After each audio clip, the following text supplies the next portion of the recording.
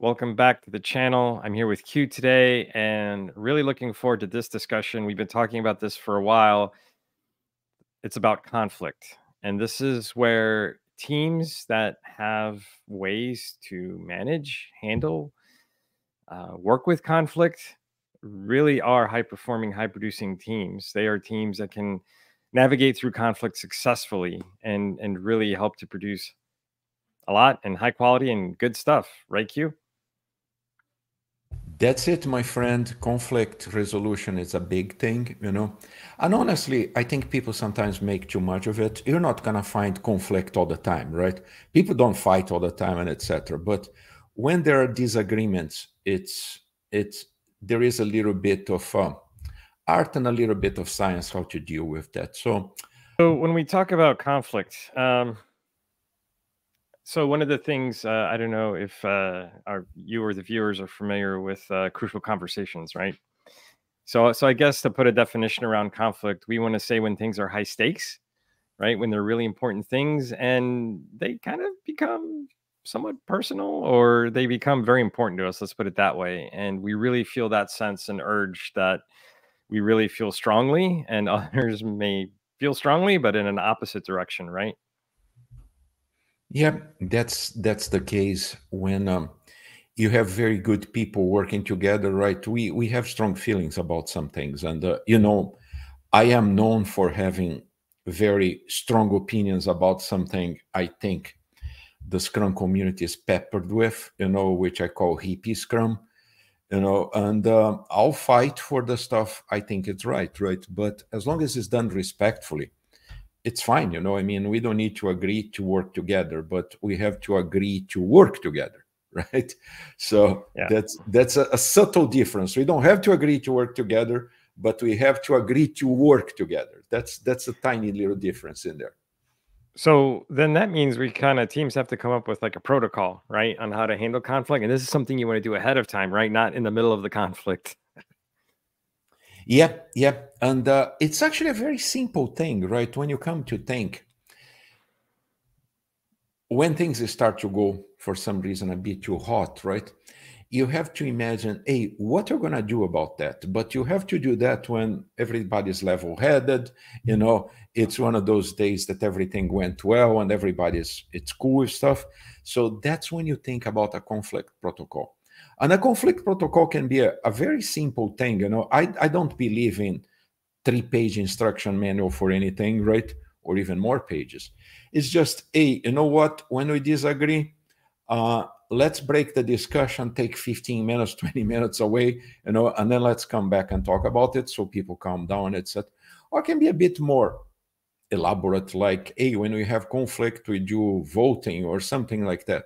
But the idea is think about what you're going to do when there are disagreements. And one tip I always tell people is be very careful not to create triangles. And by triangles, what I mean is, Dave and I have an argument, and I go and I talk to Gary on and said, you know, Dave was mean to me. And then Dave goes to somebody else and say, Q was mean to me.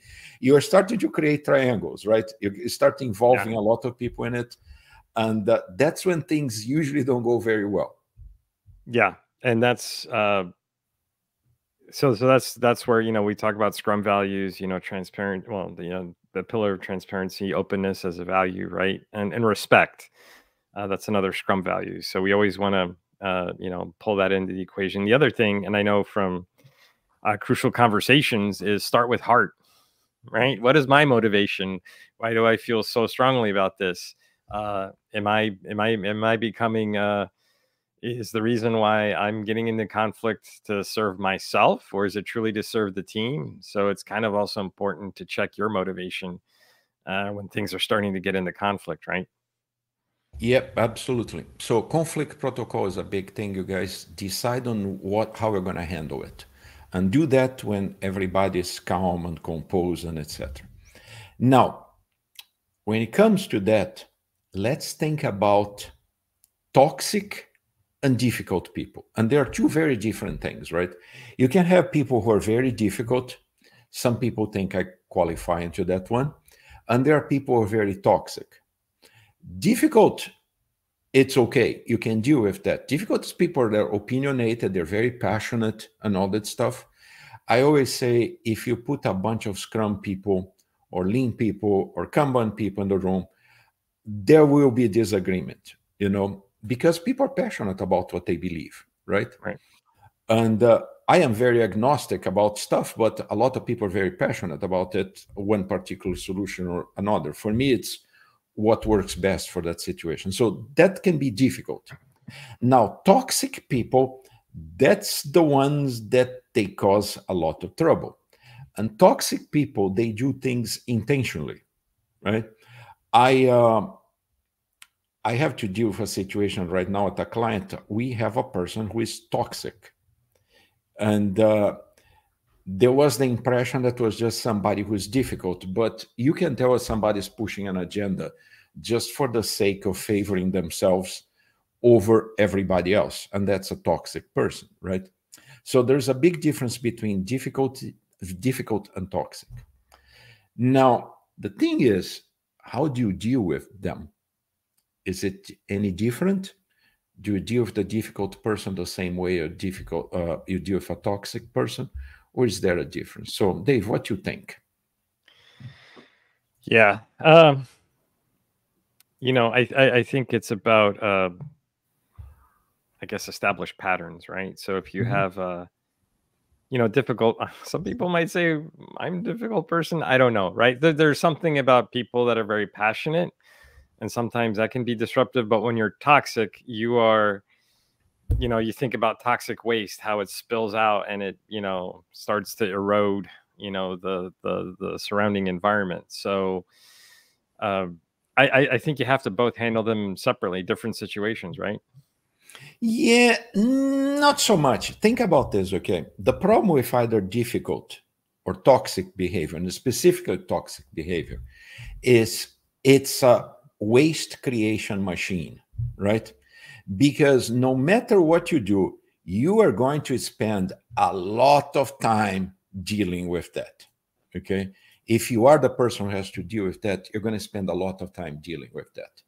And that creates stresses and impacts the team negatively and all that stuff, right? So there are 5 things I would tell you. The first one you sort of mentioned already, Dave, is dig deeper. You have to figure out why the person is acting that way, right? Years ago, I had a guy working for me, he was a developer, and he was having a lot of personal problems. And the guy was really good at what he did. But he needed to work remotely to deal with that. And that was like 15 years ago or even more. I don't remember. And of course, at that time, nobody would allow that. Well, I had to fight really hard for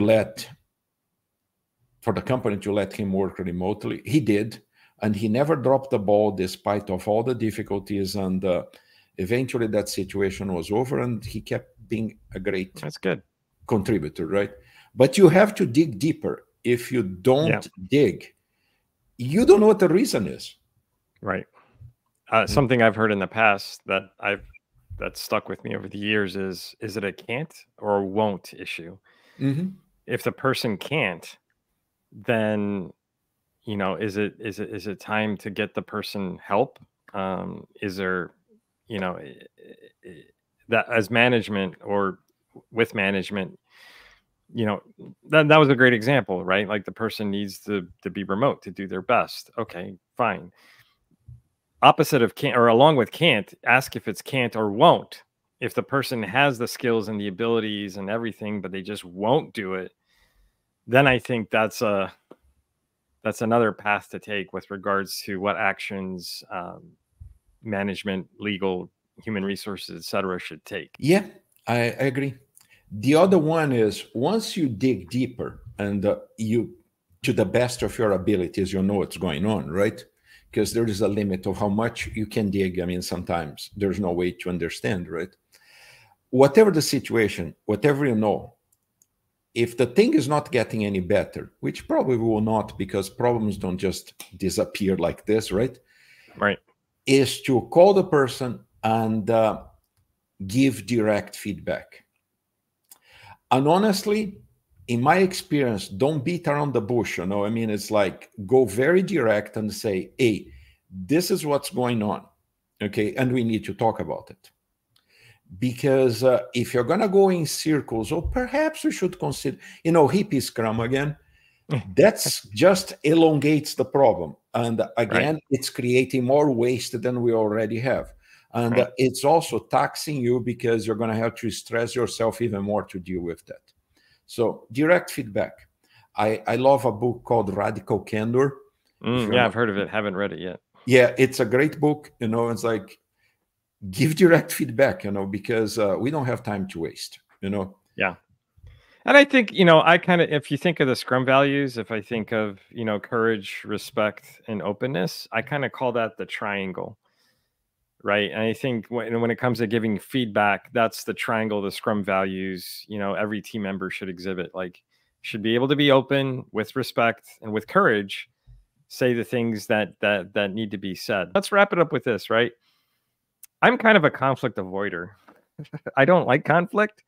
I don't know why. I guess I just, like to, want teams to be happy all the time, but it's something I've had to work with. Like, again, going back to the Scrum values, courage, openness, and respect, right? Being able to say what needs to be said in a respectful way, in an open way.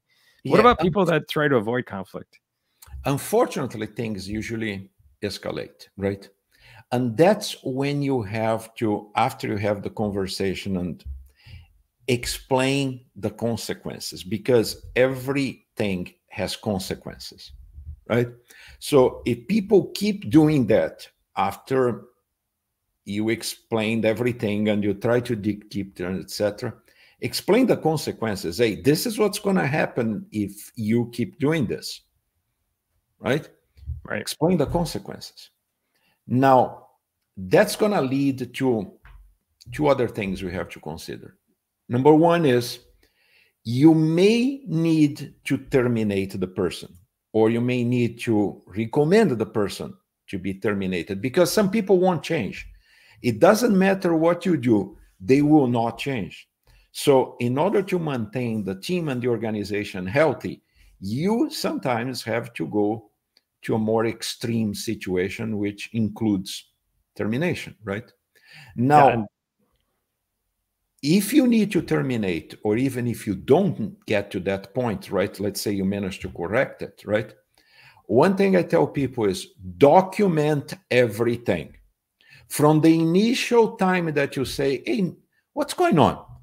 Hey, today is Tuesday, blah, blah, blah, blah, blah. This time I talked to person Y and Z, put on your OneNote or something, Right.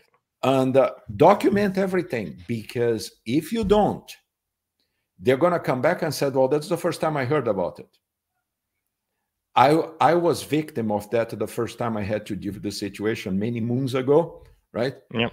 I mean, seriously, I was 23 and I had 30 some odd people working for me. So I was a kid, right? Yep. I didn't know what to do. And the first thing I learned from that episode, because it ended up in court, is document everything.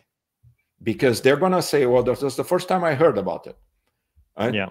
And then, of course, we had to be deposing a lot of people who said, no, that's a recurring problem, etc., etc. Yeah. If I had documented everything, I wouldn't get that headache. So here's the deal. Dig deeper. Have a very honest conversation. Provide direct feedback. Be very direct. Don't waste time. Explain the consequences if the person still doesn't get it. And if you get one of those people who won't change, very simply put, document everything. And even if you don't get to the point that you need to escalate to termination, document everything. Because if, let's say, the person gets better for a little bit, and then the stuff recurs again, and then you can say, hey, listen, we had this conversation, blah, blah, blah, blah, blah, blah, blah, blah, blah, blah, right? So it didn't get any better. So, you're putting me in a difficult situation. Now, bear in mind, if you are Scrum Master, your leadership, or whoever has to deal with those things, it's very stressful for you. So deal with that as quickly as possible and do what has to be done as quickly as possible. And don't be afraid to reach out to management, human resources, people ops, if you, especially in a large company. And of course, if any of this toxic behavior leads to bullying or, any sort of, toxic behavior, do not hesitate. Please, seek the support of management and human resources, people ops. Yeah, whatever you call it. But Yeah. do not kick the can down the road. Right. Because it's not going to get any easier and it's probably going to get worse. And don't transfer the person to another department because it's just going to be the same thing in another department. The same thing, and then somebody else has the problem. Do not kick the can down the road. Sometimes you have to do some things that you don't necessarily like. But I worked for a CEO many years ago who once told me something I never forgot. He said, Q, let's say you keep them around for another year or two, we just bounce them around and all that stuff. Eventually, you're going to have to terminate them. Yeah. Then they're 2 years older. They didn't learn anything new. So, and you cause problem for the organization and for them. Yeah. I mean, I've seen it too. I mean, we want to give people chances and we want to give them to improve. But, after so many attempts and tries, again, your management, your HR, people ops, they'll help you with that. But, sometimes those are the situations that we come to. Absolutely. Well, thank you, Q. It was a great discussion, a little longer than normal, but it's really important because, like we say, if you and your teams can learn how to navigate through conflict, it's one of the hallmarks of a high-performing, high-octane team. So, what do you all think? If you stuck around this long, thank you very much. Post your thoughts, questions, comments down below, and let us know what you think. And thanks for watching, and we'll see you again next time. Bye-bye.